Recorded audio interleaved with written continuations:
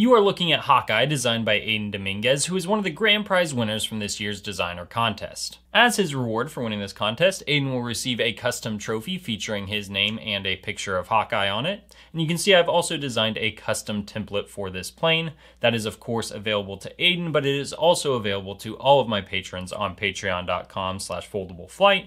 So if you would like to fold a plane that looks just like this one, head over there and check that out. There are over 90 templates to choose from for just $4 a month. Now I should mention that our book is currently on sale. If you head over to foldableflight.com and order from us there, you will get a free bonus template pack along with your order of the book. So if you're thinking you'd like my book anytime soon, now is the best time to get it. And with that, let's get back to the video.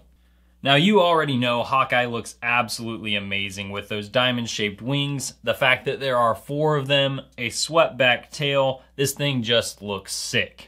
Now not only that, but it actually flies very well too. It can fly over 100 feet, and it's an intermediate difficulty plane, so it's really not that hard to fold either.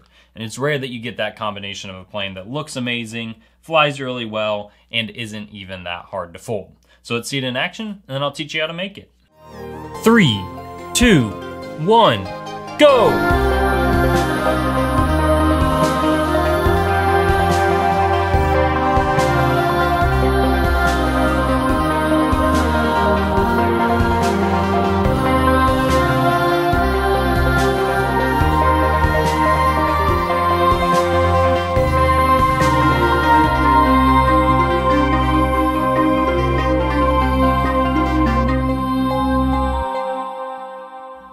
All you will need in order to fold Hawkeye is a square sheet of paper. I'm using really thin kami here, but you could use something thicker than that. And in fact, it will fly best with something like 90 GSM or 24-pound paper. If your paper is too colored like mine is, you're actually going to want to begin with your colored side down. And we're going to start with it in this position here and fold the top point down to this bottom point.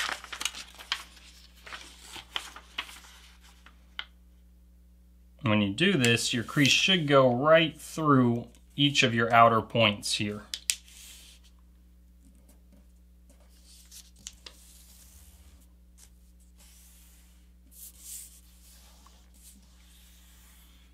Okay, now I'm actually going to fold it in half, making a center crease that goes right through this point.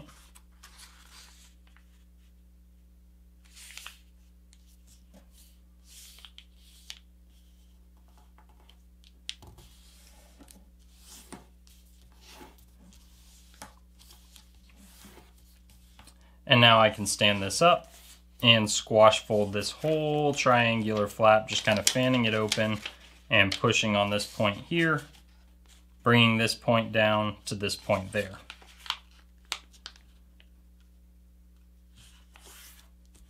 Then flattening these outer creases here.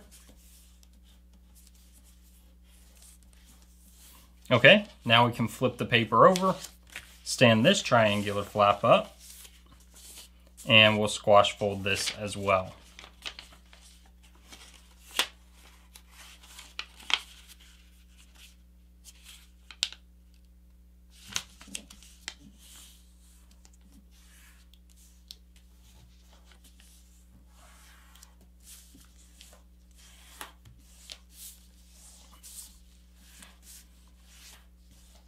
Okay.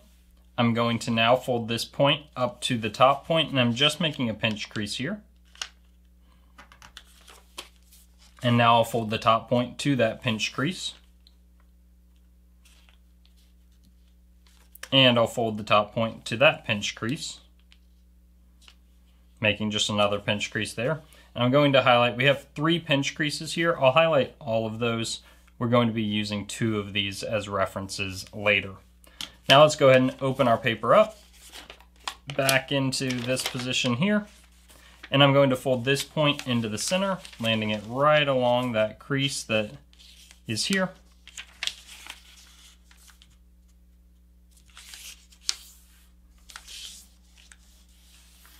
I'll do the same exact thing on the other side.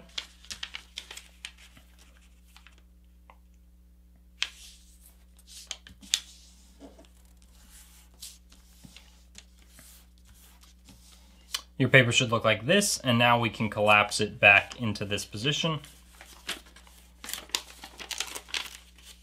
just like that. Okay, it should look like this on that side, but we're looking at it from here. Now I'm going to go ahead and fold this edge into the center.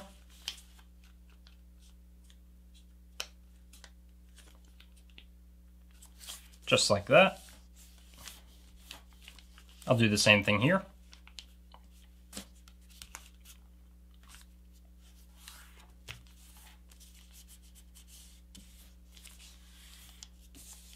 And now let's go ahead and we'll rotate it into this position and pull this top triangle down right along the edge of these layers.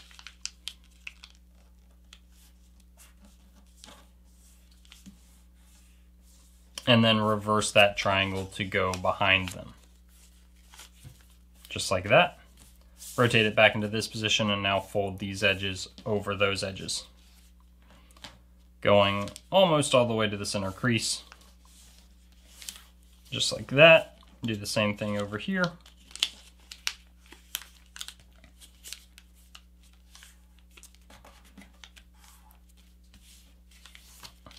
And your plane should look like this. Now, I'm going to open this up and let you see, here we have the 3 pinch creases. I'm positioning the nose of my plane on the right.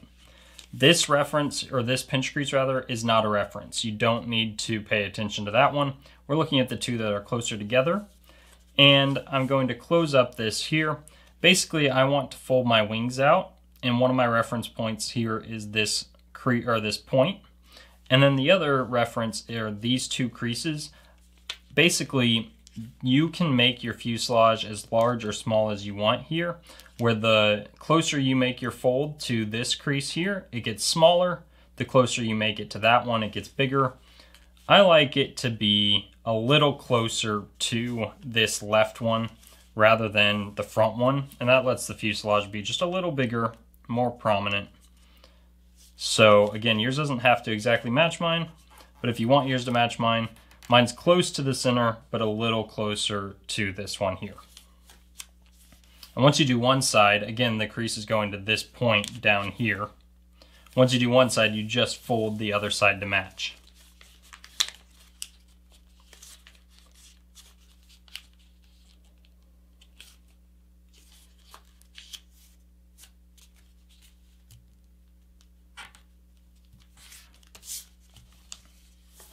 Okay, let's go ahead and open our left side up. And I want to make a crease now only to the center here.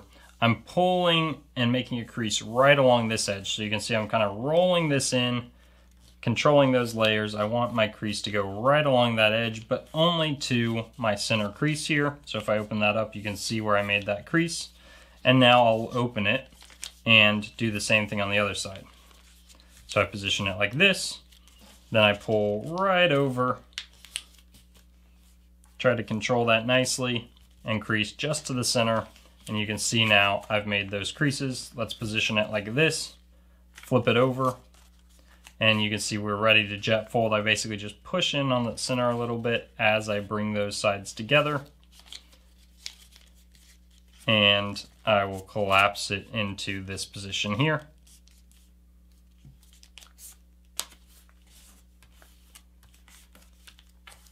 Now we'll pull our wings up right along this edge here.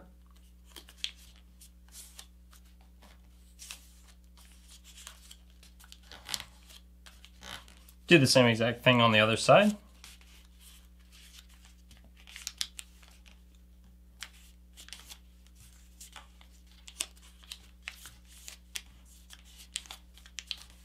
And your plane should look like this. And you can see we're getting close, but we need to make our tail fin. Now there is a reference point for the tail fin if you want. It's right here. And what that means is when we kind of pop this to reverse this layer, you can try and pull this forward exactly to where this little mountain aims for that point there. But honestly, that is really not crucial. The thing you want to pay attention to when you're making this fin, you can really make it a variety of sizes, but you want to make sure that this back edge is behind this point right there. You can see I could swing that forward. I want it to slope back, and we're going to do a step that you'll see in just a second why we need that, but you should have a little space between this point and the back of your fin there. That's the really important thing as you decide on the size of your fin. And then we can go ahead and crease that.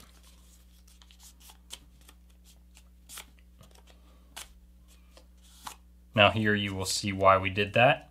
I'm going to grab the back edge of the fin, and in fact you can see I've got both layers here, and I'm folding from this point right at the top of the fin down to this point right at the back of the fuselage of the plane and on through to the bottom.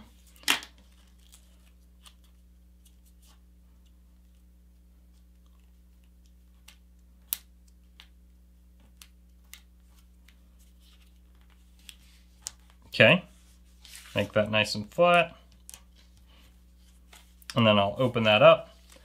This right side is already in position now to tuck that into the inside of the fin, but I'm going to need to reverse the crease on this side to tuck those in.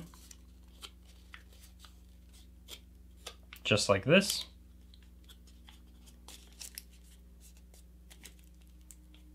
And now you can see we have a nice swept back tail to the plane. Now we're ready to tuck these layers, these two layers right here, up into the fuselage of the plane. So it's almost like we're folding them at a 45-degree angle or so. The challenge is you're tucking them all the way up as far as they'll go, but this little pocket you have here is in your way. So I'm going to open that up, reach in and fold that up as far as those layers will allow me to fold them. Just wrapping one right around the other, just like that. And you can see I'm folding them up as far as they'll go.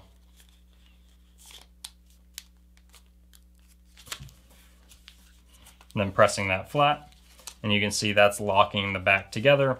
And then we're going to fold this section up into here, just like this.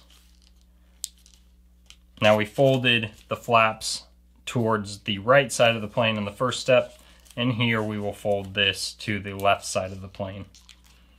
Just like that. Crease all of that nicely, and that locks the plane together. And now all we have left to do is to set the angles of our wings. So this is something you can definitely experiment with, and it will change the behavior of the plane, but just start with it in this kind of slight X pattern here and see how that flies for you.